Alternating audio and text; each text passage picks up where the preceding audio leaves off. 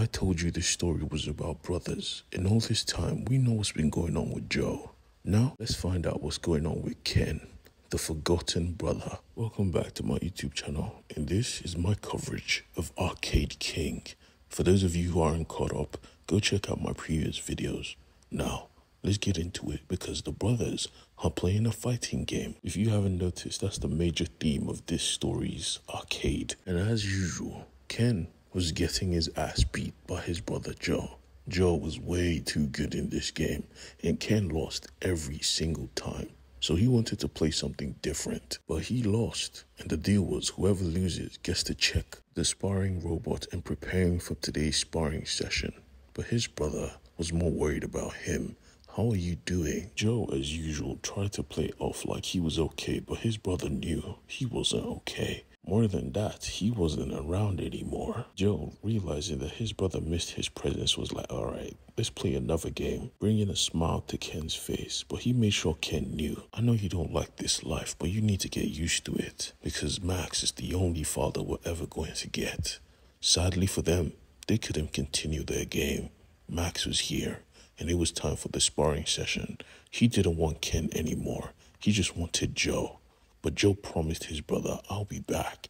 I promise. Ken didn't have a good life, and it shows in his future, because right now he's living alone. The only thing he cared about was his friends and his arcade. He was the only one that was here to protect them. Every time he came out and he saw one of his people injured, it was like a literal tiny blow to his heart. He made sure he took care of them, but sadly, people were always coming for them, because this was the only place that Max didn't own. Every day, the cycle continued. The employees were not even shocked. Bullies will come through, trying to force the owner to sell this building, and Ken will have to step in and interrupt, making sure they knew this was pointless. He was never going to sell.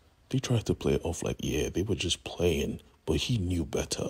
Let go of him, please. Always nice, always respectful, even when he didn't have to be. They came to his place of work and disrespected him. But all Ken wanted was the release of his boss, and he was greeted with a punch to the face. He didn't react, and the bullies knew it. Ken was never a fan of violence, but he never shied away from it, which is why when they left, he made sure to hold him and tell him, bruh, you need to stop this, because one day, I'ma fuck you up. But the bullies knew he was not a fan of violence, so they took his threats very, very lightly and just walked it off, promising to return.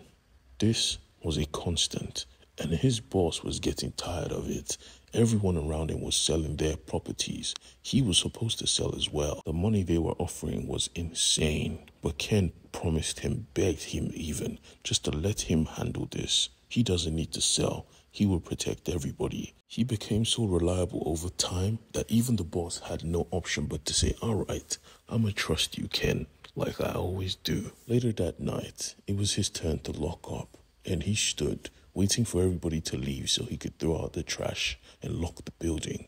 And he did, but he noticed something. He had been trained long enough to know when someone was watching him, and someone was watching him. In a blink of an eye, someone came, and she attacked. But Ken was good. He weaved the first attack, tried to block the second, but she was better. She landed a clean hit, and he saw who this person was. It was, of course, Minerva, and he knew it on sight. He knew she was dangerous. She said hello, and he asked her, what do you want? She reveals she has been the person sending those bullies every single time because she wants this property.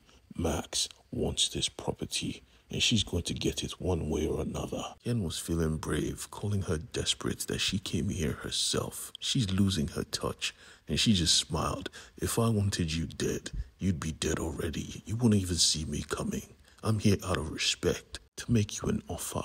We want to own this place. You could keep everything else, keep the money, run it however you see fit. We just want the rights to it. Ken then reveals that normally he would take this deal, but it's because it's you and Max. I know what you guys are capable of. I know what you guys do. So that is why my answer is no. She replies, you know what we do, which is why you know what comes next. Are you sure you're ready for this? Have you thought about it? And he reveals, yeah, come at me. And she said, okay, I'ma come at you.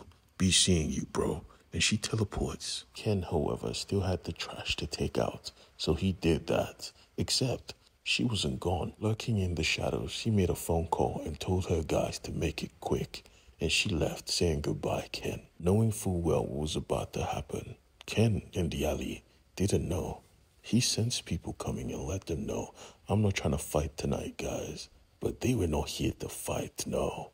They were here to put him down, telling him to submit or die. And he said, nah, you're going to have to kill me, bruh. And they were happy to answer his request. They beat him down continuously. He begged, he pleaded, but they kept going. Punches and kicks, blood dripping from his eyes. They kept saying the same thing, submit. And he said no. They kept going. And at that moment, something awoken inside him. A demon he'd been trying to contain. The scar on his forehead opened up, revealing a bloody horn sticking out. In this mode, he went crazy, grabbing the head of his assailant and dunking it straight through a car windshield. In this mode, the once calm Ken was gone. He was on demon time. You hurt my friends, I'ma hurt yours. He beat everybody down. They tried to grab him in mass, but that didn't stop him. He flicked them off like they were bugs, and when he was done, when he came back to his normal state, all he saw were bodies. Thankfully, nobody was dead, but they promised to be back, and they were coming back to end it all. Ken, however, wasn't bothered. He simply threw away the trash, went back to his apartment, turned on his gaming console, and played his favorite game, in darkness, in silence. The next day, he went back to work like nothing happened. Even if it was quite clear he was badly hurt. His co-worker Maggie offered to help, but he wanted to be the strong man. He thought he had to do everything by himself, when he clearly couldn't even lift this goddamn game. She wanted to help. She told him she was here to help, but he said no. And when she stepped a little closer, she saw his eyes. He was crying, and she let him know, bro, you don't have to carry all these things on your shoulder alone. We are here for you. Realizing that she truly was here for him, he said okay. But just like that, they heard a tapping. Someone was here. Someone was playing games. She wanted to go tell him to leave, but he said, nah, don't worry, I'll handle it. And she said okay. As soon as she left, he mustered up the strength and got off his feet and went to this person, thinking to himself, this was another bully. This was another attack. He went to this person and said, hey, I don't want any trouble, but we're closed. But he couldn't even finish his sentence because he saw who this person was. This person was his brother. He looked different, but it was Joe, and he was not impressed.